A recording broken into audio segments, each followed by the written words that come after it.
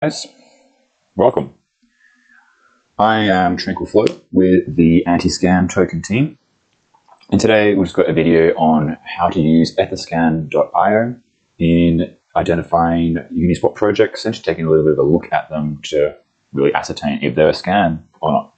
So Etherscan.io is a really lovely website that basically can take a look at any transaction or coin token technically on the Ethereum network. So how do we do this? So just say I want to find Statera, which is obviously a pretty popular project in Uniswap at the moment. The issue you find is that you end up with a lot of scams if you just search in Etherscan. And actually, when you're trying to buy it on Uniswap directly, the search function is not very good, and you often do, you won't find the actual project. So what do you do? Well, you can either go to the website and you can just go and grab the contract directly. And that's the safest way to do it. You go to the official source, the Telegram, the Discord, the website, whatever, you get the contract from there. Alternatively, you can go to uniswap.info. So this is an official website for Uniswap, basically just showcasing the data behind all the trades. And so what you can do is, you search in here, and it does come up, but obviously you still have the clones coming up. Normally a scam won't have a graphic uploaded, they won't bother with that, but it doesn't necessarily mean it's not a scam. So how do you do this? So, you go into Uniswap info. This is a token I was looking at before. I didn't really know much about it before I was making this video. So to me, it's just a random token. So we've got foam token. So first of all, we scroll down, we can grab the contract address here, you click and copy, or you can just open it on Etherscan directly. And what information do we have here? So first of all, you want to go to the token tracker itself. We'll come back to this afterwards. So this is the page for the foam token. So what information do we have available? We have the price, we've got the market cap, we've got the total supply, and we've got the number of holders. That's the number of individual addresses holding at least some number of foam. Then we have the number of total transfers, the contract address, which is the previous web page. We've got decimals, not really important. Official site, pretty self-explanatory, and a whole bunch of social profiles. Now, often scams, and not just scams, a lot of low market cap projects don't have this filled in. And that's okay. But it's just something to, obviously it's nice when you're investigating to be able to look at all their sources of information. So what do we have here? We've got a bunch of tabs. First one, transfers. So this is obviously showing all the transfers for the foam token. And how to quickly read this is, so we can see quantity over here. The 12,421 foam was sent from this address to this address. So this is a Ethereum address. All Ethereum addresses start with 0x. So we got 0x762. So 762 is sending to Uniswap v2 foam. If you see Uniswap v2, foam or whatever project it is, this is actually the liquidity address. So basically for Uniswap, when you're buying or selling, this is the address that you're interacting with. So this person is transferring the foam from their address to Uniswap, meaning they are selling foam. And so they sold 12,421 foam. So if you see foam here, that means foam is being sold to this address. And so then looking down, we can see 150 transferred to 762. So this address actually. So you can see this one went to this address. No, so this one transferred to this address, and then this address then sold. This is an exchange address, Galaxy, and you'll see other ones like Polynix, IDX, whatever other decentralized exchanges the project might be on. And so what else can we look at? We've got the holders. This is a really nice tab. One of the ones you want to look at first, really, because it shows the breakdown in the ownership of the project. So we can see here, this address owns 65% of the supply. Now, generally, you really want to be careful with any project that has a large majority of the token held by any one individual address, because obviously that address then has the power to crash the price. And that could even cause a runaway effect where other people panic sell, and it could really kill a project. And obviously, if they're a scammer, they have more percentage of the supply. They can just dump on you a lot easier. So in this case, though, this address is a phone. It's a multi-sig address. So a multi-sig means that basically you can set it up for your own rules, but it means just say you had 5 developers, each one of those would have a key, and then you can set it up so 3 out of the 5 developers need to sign on for any transactions. So this isn't perfect either, because obviously, you could just say there's 10 developers and you only have 2, and obviously you can't just trust that the multi-sig is actually locking correctly. You need to verify that yourself to 100% know that this is a real multi-sig. But let's just assume for now, this project, that's legit. So 65% is held by the team. Then we've got a private address, another private address.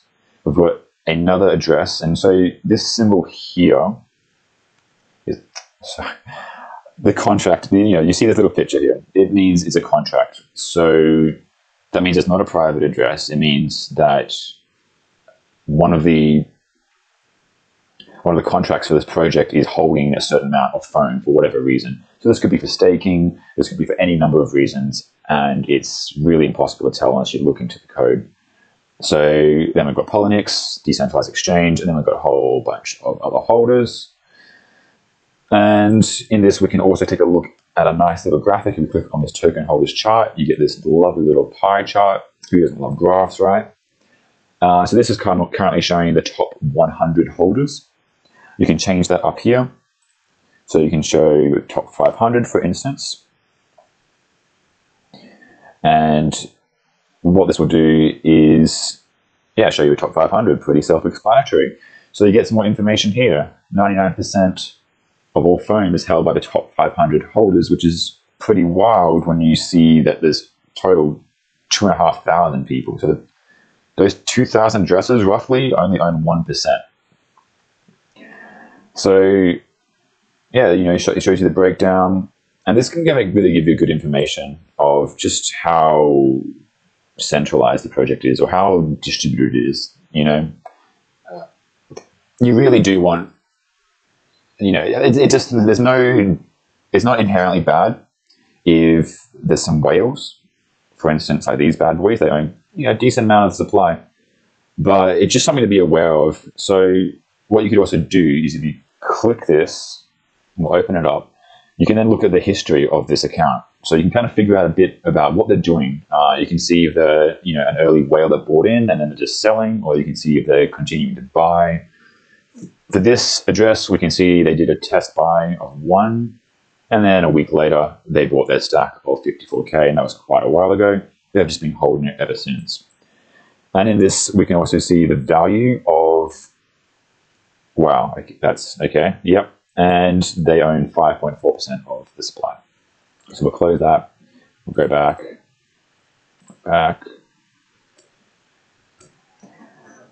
So go back again. And we'll go on to the next tab. So we've got info. Mostly, I've almost never seen this filled out, to be honest. This is kind of impressive they have bothered to do this.